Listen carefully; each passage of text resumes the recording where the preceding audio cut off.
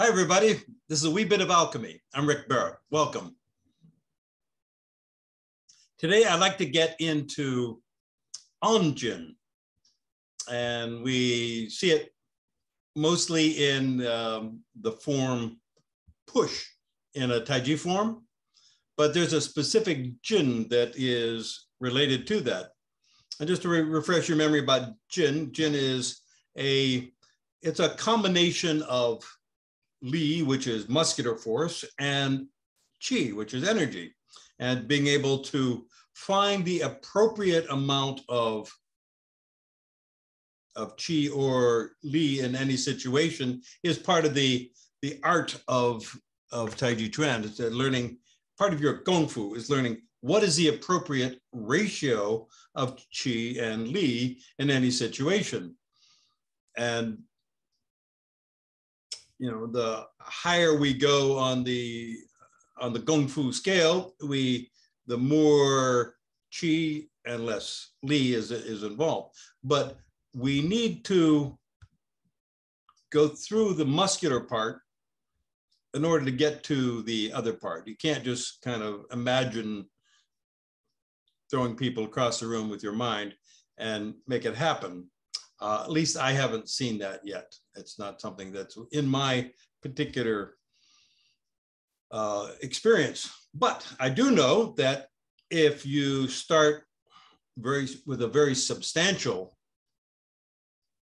muscle-based approach and gradually increase your intention and gradually increase your ability to release and use your energy more, then you move in that direction. You move in the direction of that effortless competence.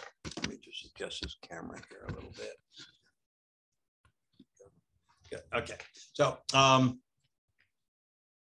came across a term which I like. It's sort of a way of combine a Chinese expression which combines two things which I consider to be elemental to what we're doing here, and one is Song, which is releasing into the intrinsic support of your connective tissue.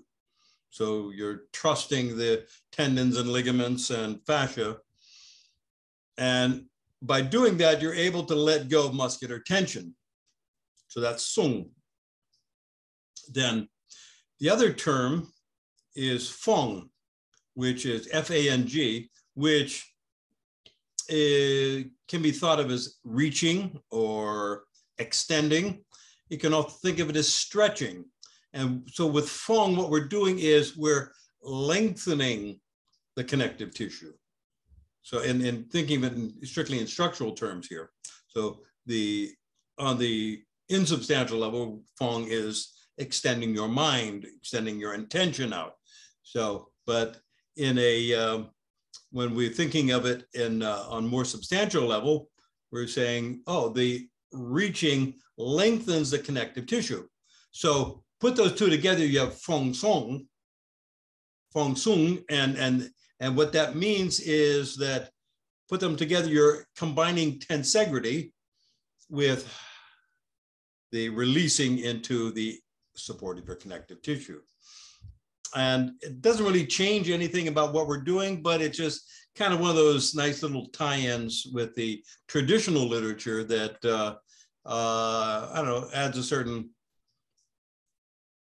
authenticity to the whole process.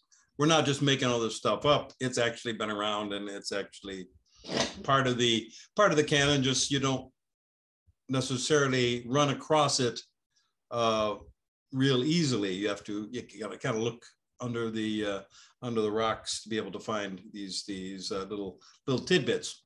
So to get that Feng Song, you want to be able to release and extend and be able to reach, and then when that does is it ties everything together. It creates a state of wholeness throughout the whole system. So, and we're going to be going into An Jin, and we're going to feel into that when we're playing with the An Jin, because it's one of the more complex jins we played. So far we've covered a few of them. We talked about Pong Jin, which is kind of an up and out, expansive kind of energy. Then we have Lu Jin, which is a kind of more of a down and in, kind of receptive kind of energy. And then we have Chi Jin, which is, press energy, and that's, where we're extending out in a very yang way with the arms, but we're simultaneously going very yin with the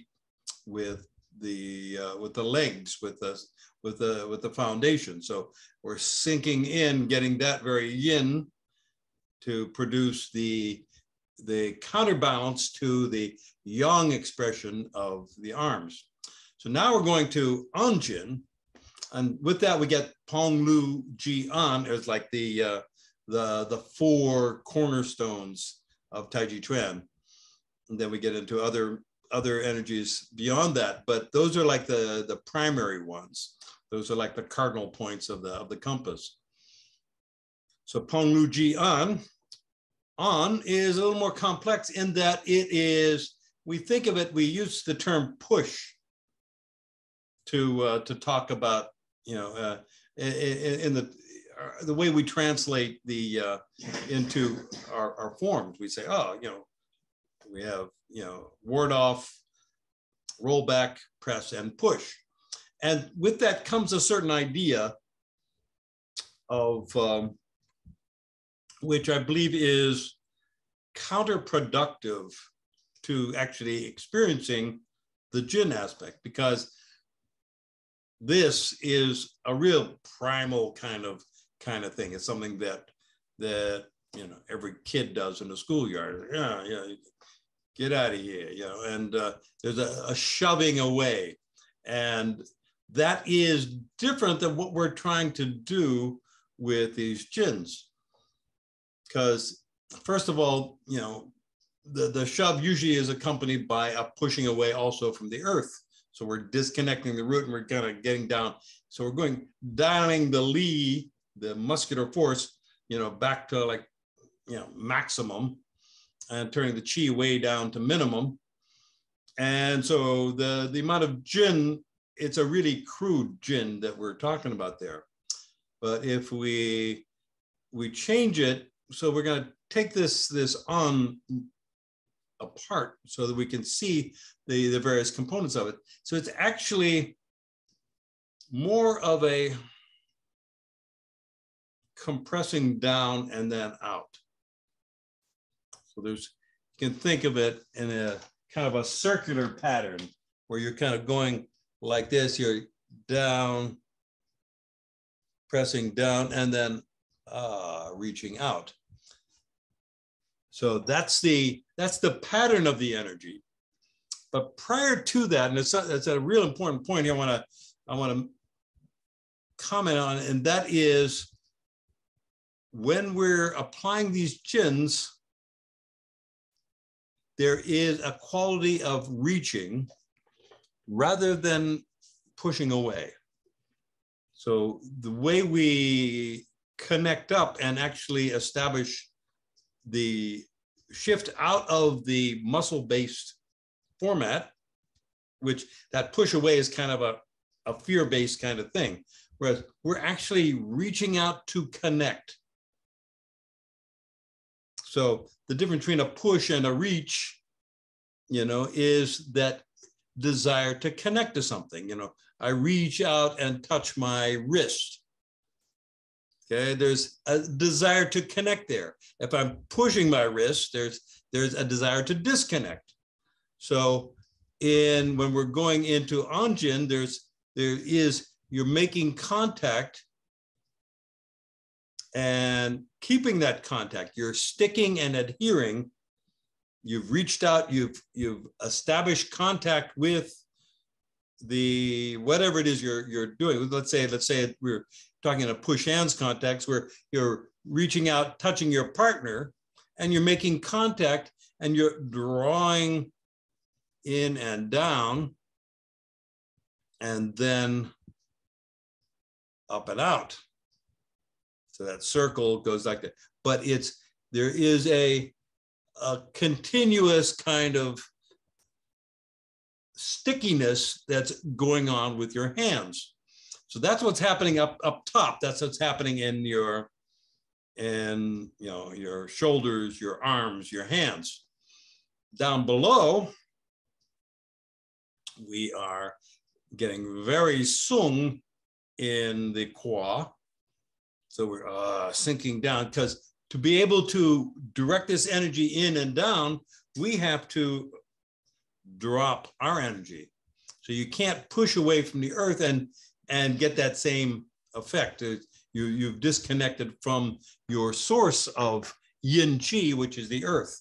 So we want to develop it. So I told you it's a kind of complex Jin, but understanding it actually improves your understanding of everything else.